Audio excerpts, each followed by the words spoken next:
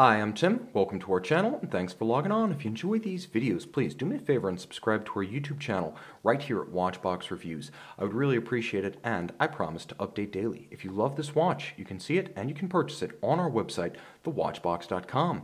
And today we are discussing the Blancpain Leman Tourbillon Semainier Grande. 40 millimeters in pink gold. This is a timepiece that puts it all together. Loomed, automatic, long-legged, complicated, beautiful, and wearable. A watch launched in 2006, this particular pink gold variant is a 188-piece limited series. And of course, those who have a little bit of background in Blancpain complications will recognize the hand of the master, as this complication was originally designed for Blancpain by Vincent Calabrese, famed for the Coram Bridge, among many others, and one of the co-founders of the AHCI, so you're getting a little bit of independent horology cool with this watch. On my 16-centimeter circumference wrist, it's easy to wear. 40 millimeters, so it's a modern case size. It's fairly large, but lug to lug, an almost impossibly constrained 44.8 millimeters. So you can actually wear this watch on a wrist as small as 13.5 centimeters in circumference. It's not thick, considering what's inside. 14 millimeters thick, and the spacing between the lugs, a nice broad modern 22 millimeters. So it has a large, substantial, and planted footing on the wrist. The strap is built to match. The grandeur of the strap equal to the occasion of this watch. It's thickly bolstered but softly rendered. The leather is buttery. Medium rectangular scale alligator leather in a medium brown. You can see a sheer cut, so you can see the layers of construction bolstered as it abuts the case.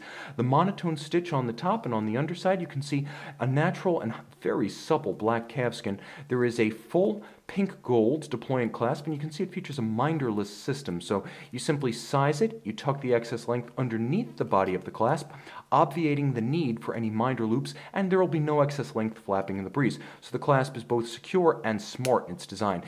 Deployant clasps give you a little bit of insurance against droppage. The case band is strong, but simple and distinctive of Blancpain. If you're going to have a giant corporate name blazoned on a watch, I find the profile, especially given that the profile is somewhat tumble home oriented and rounded towards the bottom, but putting it on the flank of the case where it abuts the wrist, where it's unlikely to be seen, is discreet, thoughtful, and distinctive of Blancpain. You'll also appreciate that the watch, not being too large, wears its high polish well. A 42, 3, 4 millimeter sports watch or complication could overpower in colored gold. Here, it's well chosen for the size of the watch, and the mass metal is broken up by the junction of the lugs with the mid-case, as well as the bezel with the mid-case.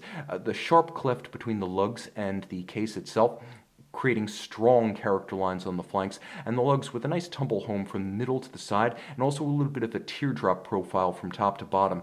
The bezel is a double gadron variety, which is to say, let's get a little bit closer here and improve the focus.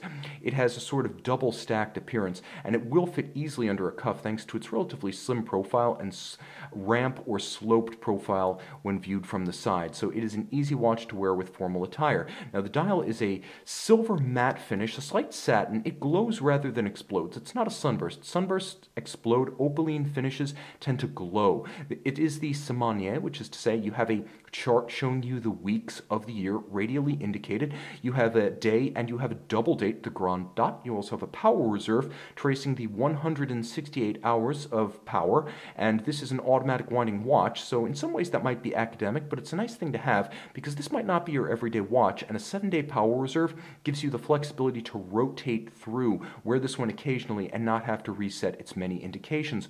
All of the indices, as well as the hands and the scale for the power reserve, are pink gold to match, applique indices fully loomed, stepped apertures from the dial down to the base of the twin discs for the date, so it's a nice progressive break. You also see that the tourbillon itself, and I'm going to get as close as I can, the tourbillon itself has a slight stepped aperture, and you can use it as a second subdial because it does render a 60-second circuit. It's a 1-minute tourbillon, and the bridge on top is black polished, but I should say that's the tourbillon carriage on top. There is no upper bridge. It's a flying tourbillon, beating away at 21,600 vibrations per hour. So a flying tourbillon, so there is no obstruction by a bridge of the tourbillon mechanism. And you'll love the fact that all of the black polished glory of that tourbillon cage is visible without actually removing the watch from the wrist. So there's a lot of dial side fireworks. But if you do resort to the case back, you'll appreciate the fact that it all begins with 100-meter meter water resistance. That's right, you can swim with this one.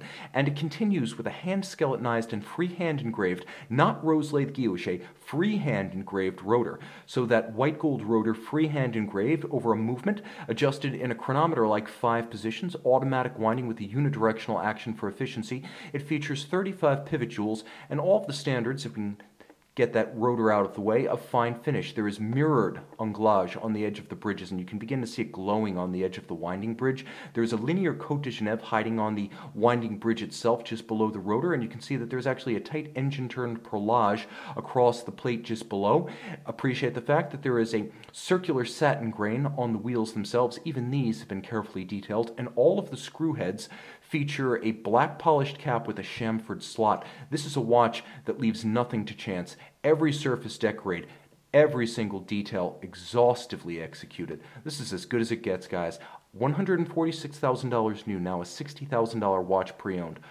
Make it yours and live the dream on the Watchbox. We're back with the Leman Tourbillon. As you can see, automatic winding, swimmable with 100-meter water resistance, fully loomed, fully complicated. This watch does it all. Note that they even loomed the indicators for the power reserve scale and the day of the week. It is an indictment of watch collectors' collective IQ that these watches now sell for half their original retail, while people pay $55 grand for Nautilus and steel. Oh well, you know better. See it on the Watchbox.